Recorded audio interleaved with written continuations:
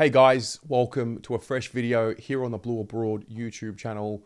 In today's video, I did a little exercise with you, well, mostly those of you who are also on Twitter or X, and I asked the question, who is our most important player and why?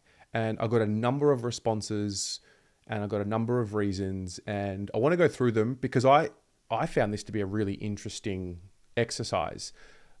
It kind of stems from yesterday's video around Tom De Koning and how important he's become. So I thought I'd ask the question and gauge interest. And what was curiously positive for me was that we did this last year, who was our most important player. And I think generally speaking, there was a consensus that Wiedering was our most important player. And I think after you see some of the replies that I'll go through, he still is up there, but we have got a few more names that have been added to the mix. And it's not that they haven't always been important, but I mean, when you talk about the likes of Tom De Koning and, you know, the re-emergence of Patrick Cripps in this conversation, it makes for some interesting discussion. And that's what I want to do. I want to go through some of these replies, and then I'll ask you at the end of this video who didn't see the question to give your take on who is Carlton's most important player and why. Now, there were many replies.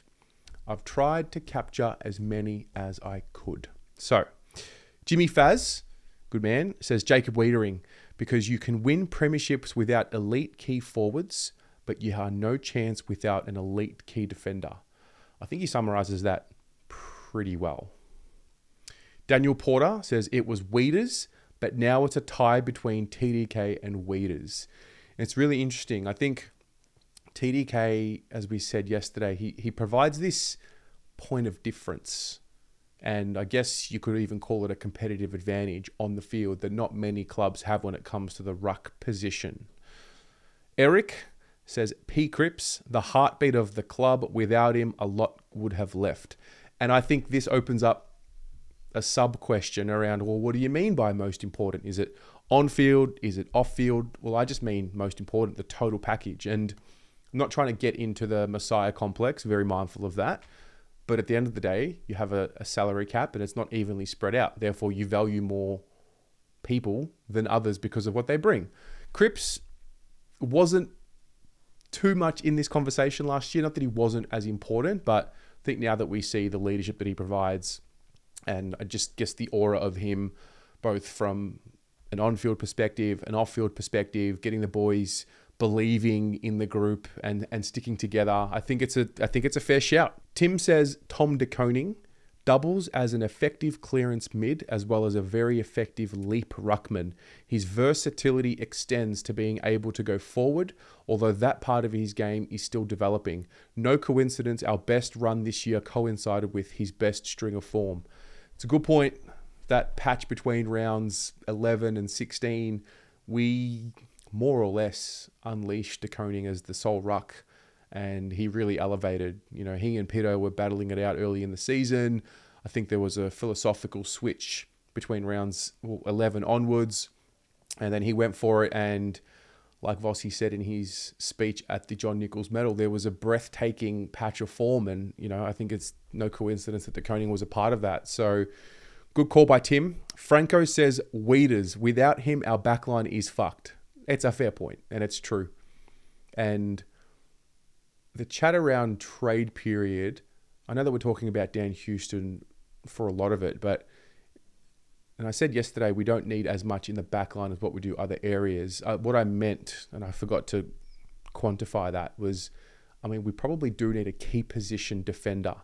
Now, as it stands right now, it looks like Lewis Young is going to stay. That might be for another video.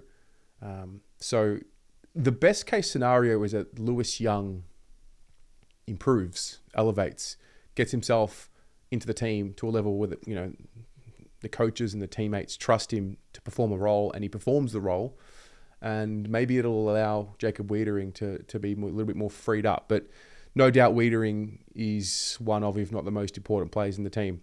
Adrian Sell says, no need to reinvent the wheel here. Our key player has to be Patrick Cripps. As captain, he's the engine in the midfield, leading by example and getting the team going with his toughness and skills. pretty good summary. Daniel says, Fog. Look at the wins and losses when he plays. Interesting. Fog. It's a bit of a barometer. I like it. Matt Thomas says, Wiedering is the one we can least afford to lose. Cripps is the best. Fogarty is the good luck charm. But would be interested to know what our win-loss ratio is when TDK plays well. Feels like the most important equals he plays well, then we win. Well, that's another question. Like, what do you classify as most important? I didn't really define most important. I just let you interpret it. Most important is a very broad term. I mean, you can break it down. Most important on-field, most important off-field, most important in big games, most important in a final. But just think what I meant by the question was the sum of everything when it's all said and done. Because if we were separating on-field and off-field, it might be a different player. But I think if we're talking about the entire picture, I'll get to what I think shortly. Mark says 100% Cripper. Throws the boys on the back week in, week out. An absolute barometer. TDK and Weeders, special mention, have seen Charlie turn a game here or there too, but seriously cropped work in the middle sets the tone. I think he means Cripps. Seriously, Cripps' work in the middle sets the tone and the play. It's interesting. Charlie didn't get too much of a mention. I think 12 months ago, Charlie would have been right up there. I think Charlie is still a big key. I think because we have Charlie and Harry, you know, you can not afford to lose one, but there is a replacement and a power forward there that can still kick 3, 4, 5 goals.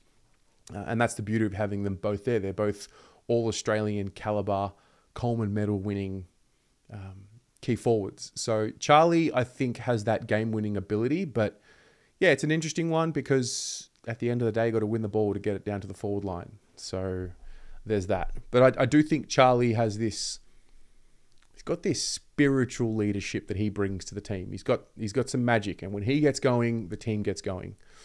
Cookie, he also says Charlie. After he hurt his ankle against GWS, he wasn't the same, and neither was our team. It's a very good point. Brian, De Koning and Wiedering are the two players we cannot replace with an A grader or even a B grader. That's an interesting point. And it goes back to what I was saying around, you know, Charlie. Like, if he wasn't there for whatever reason, Harry would be able to fill in and not be the same player as Charlie, but you would still be able to get a level of production at a pretty high level too. FDR. It's a great question. Top 5, throw a blanket over Cripps, Wiedering, Curnow, Walsh, TDK. The top 3 are irreplaceable, but we failed miserably when TDK and Walsh weren't fit. This is one of the first few times Walsh got mentioned. So what I notice when Walsh doesn't play, the running power of the team just isn't there.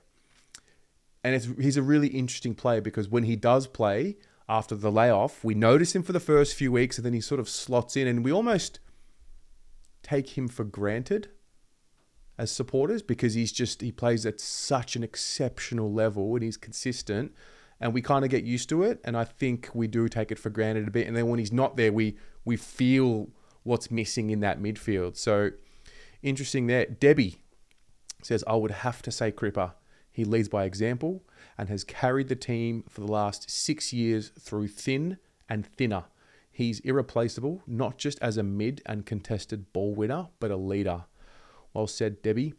Captain Keys says, what a fucking stupid question. Matt always is the answer. Pay the man.